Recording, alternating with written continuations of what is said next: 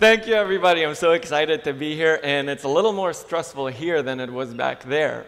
But let's talk about identities, right? So Matika spoke about exposure, Rod spoke about exposure. Everybody was saying there's 97 different ways of exposing your information. And I think identity is the new perimeter, and we'll speak about that in our next 10 minutes. But one more thing that I want you to do is give a round of applause for the engineers that are building this. Woo!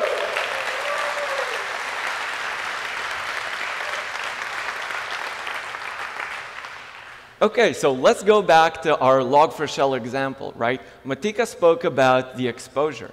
But one very interesting question is, what is the impact, right? So does it have access to data? Does it give you admin privileges? What can it do in your environment?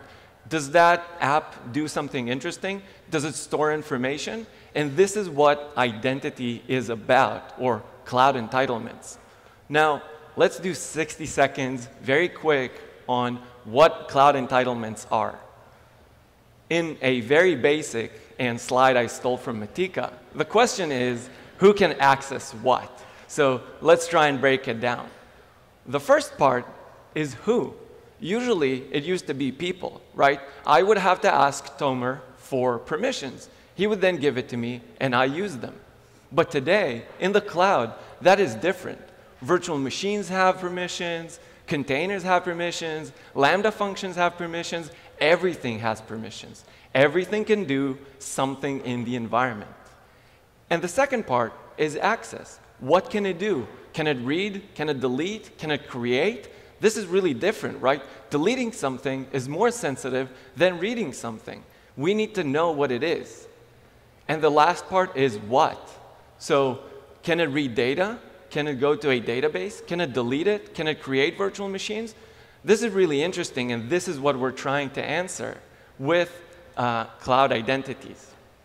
Now, let's talk about the risk that is associated with identities. It's not only seeing generally who can do what, but also we're super focused on the risk.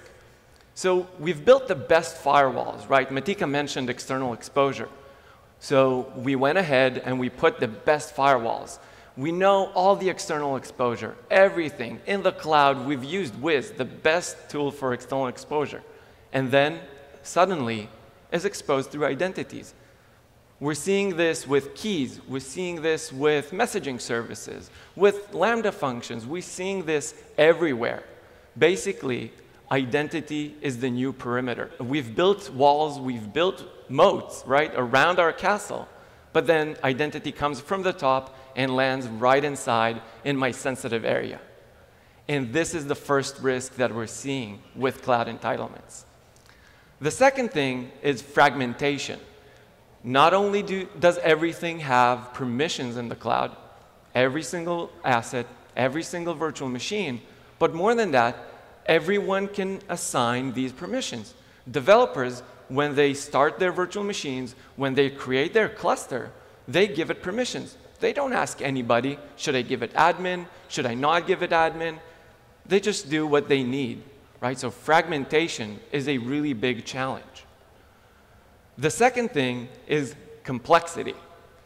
AWS, Azure, GCP, Kubernetes, OCI, of course, all of them have different models. And we fix that, right? So we try really, really hard to solve for all of these.